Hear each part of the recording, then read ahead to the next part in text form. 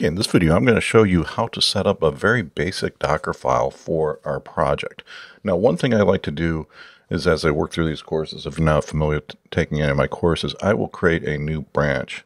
So I'm going to come in here and add in a new branch. I'm just going to call this Docker base. So we were previously on the main branch. Now we are going to Docker base.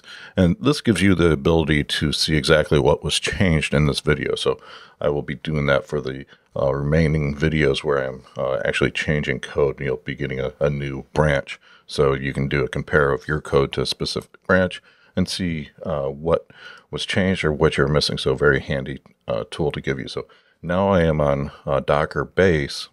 And let's go ahead and set up a Docker file. Now, there's a couple different ways that you can approach this.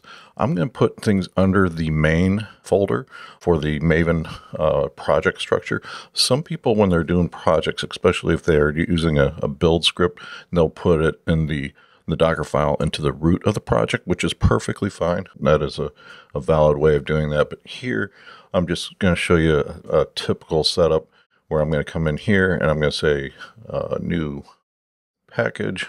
I'm going to call this Docker base. And let's go ahead and create a new Docker file. And by convention, that is capitalized, so Docker file, all lowercase. And I will be adding that to the branch. And here, I'm going to show you just a very basic vanilla Docker file for running our Spring Boot application. So I'm going to say from open JDK. You can see I'm getting the autocomplete there from IntelliJ. I'm going to say JRE.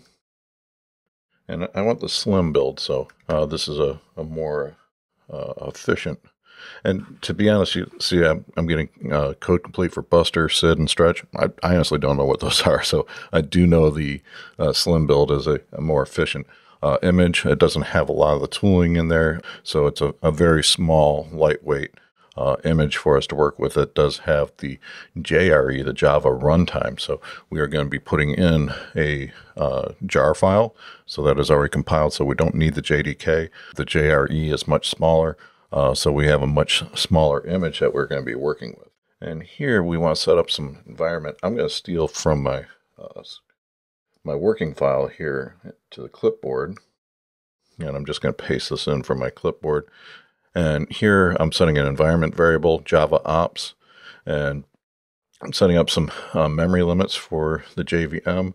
And then this security from memory that goes through and helps initialize the JVM quicker, improves the startup time by setting that.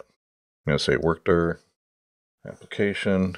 Now the trick is we need to copy into our file. So we're going to be copying into the image that we're building in our Docker build script.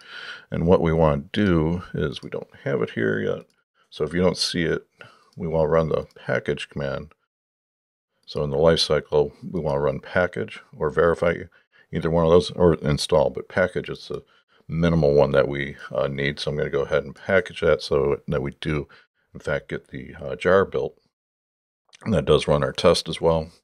So we only have, I think, one test out there that brings up the context of a pretty lightweight project. Oh, so we actually have 4 tests. I misspoke.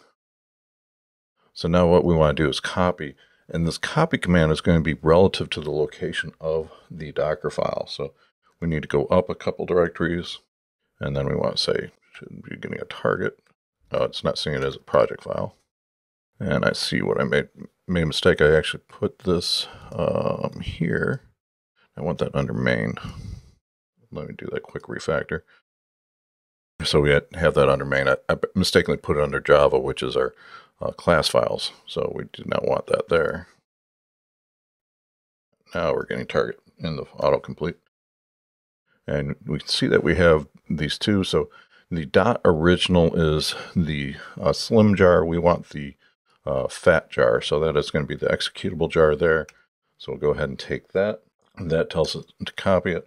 And we are going to copy it into the work directory. So the / is saying copy it into the working directory of application. And then we want to do entry point. Now we're going to pass it a command line. So we're going to say Java.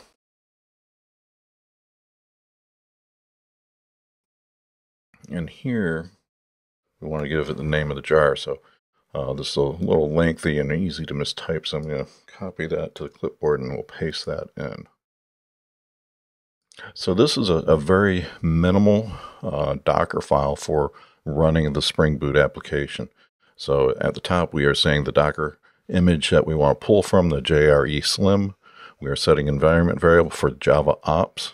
We're just setting some memory limits, and then the security, that helps with our application startup time.